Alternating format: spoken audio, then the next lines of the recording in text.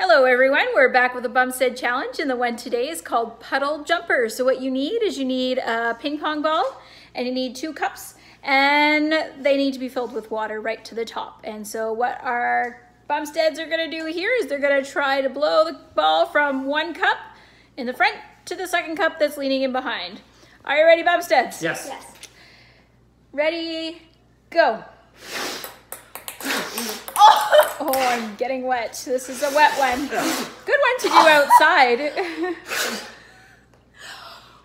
Oh, we got some. Hey! Oh, Jeff got that one. Maybe try this one outside because the weather is beautiful. We hope you're all doing well. Take care. Bye for now.